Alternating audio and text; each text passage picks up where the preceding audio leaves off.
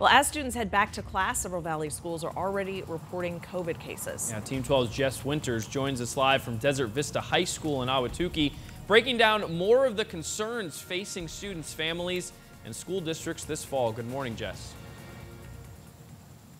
Yes, good morning. The Desert Vista football field that you see behind me isn't just empty because it is very early in the morning. It'll remain that way for several days as 6 players tested positive for the coronavirus. The school says an additional 16 players are quarantining because they came in close contact with those who are infected. The school is putting a pause on all activities until at least Sunday. Outbreaks, something we're seeing more of as students head back to class and practice. At Tarwater Elementary School in Chandler, the district says there's an outbreak and its dashboard indicates they have 6 active cases. Also, J.O. Combs Unified School District is reporting more than 60 positive COVID cases between Ellsworth Elementary and Combs High Schools.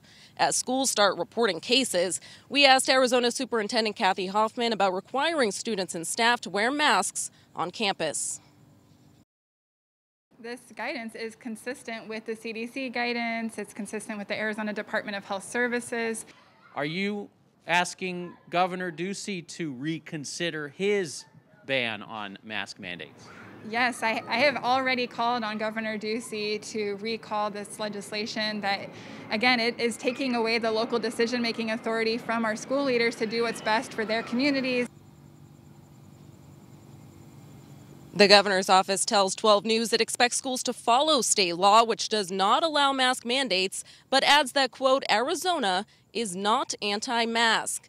Meanwhile, the Maricopa County Department of Public Health, reports that in the outbreaks that we've seen so far in schools, 25% are in staff, 75% are in students. Stay with 12 News for the latest. For now, we're live in Phoenix. Jess Winters, Today in AZ.